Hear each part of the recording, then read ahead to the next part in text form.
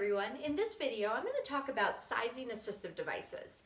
As a physical therapist, one of my biggest pet peeves is when I'm walking around the street or when I'm in orthopedic surgeons' offices and I see people with poorly sized assistive devices. And when I say assistive devices, I'm talking about walkers, canes, crutches, that kind of thing.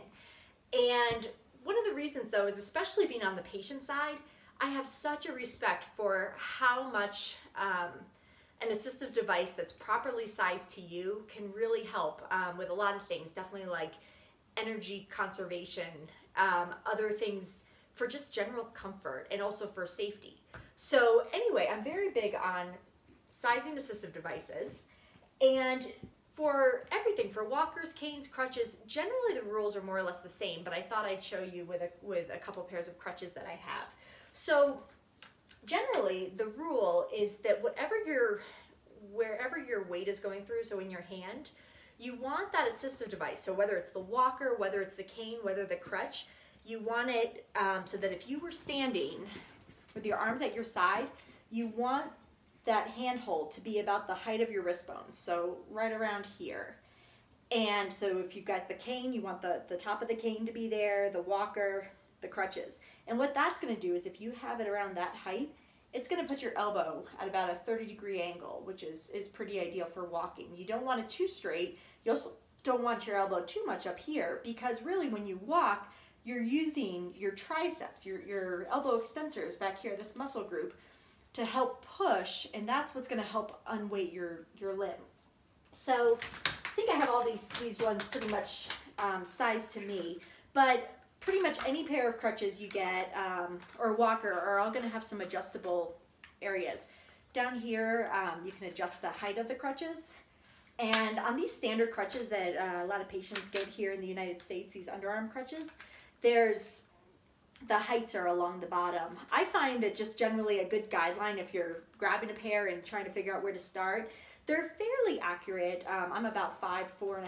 I find that I tend to go up a little bit, so I have it set on 5'5".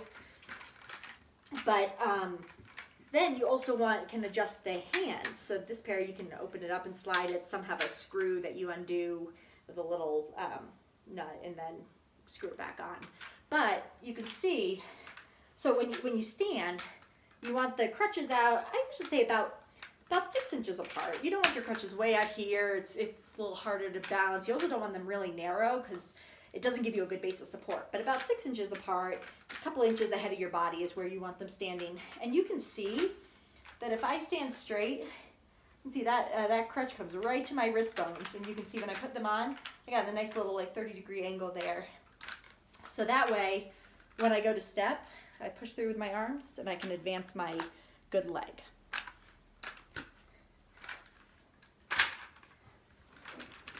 Other crutches that you might see, exact same thing. So I've got my Moby legs, same thing. You can see that arm's bent a little bit. The other big thing I should mention is that with these axillary crutches, these underarm crutches, you want about like 2 to 3 finger widths between your armpit and the top of the crutch. I see a lot of people where their crutches are up to here, and oh man, no, you really should not be riding your armpit at all on the crutches. So once again, it's really, the crutches are going forward. You're extending your elbows, you're straightening your elbows, and that's what allows you to bring your leg forward. When I hear people talking about a lot of pain in here, I kind of wonder about how they're using their crutches. I do say sometimes I get a little rubbing like through here because you're kind of hugging that crutch up against your rib cage, but really shouldn't be up in your armpits at all. And then the final pair of crutches I have are loft strand or forearm crutches. Same thing with these, exact same thing.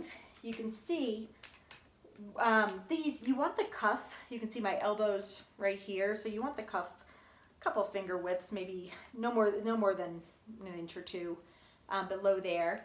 But you can see I also want my elbow bent about 30 degrees. If I drop my arm, my wrist is right at the handhold there. And same thing with these. You can see when I come forward, I'm bringing my leg and I'm just pushing my arm straight and bringing my other leg forward.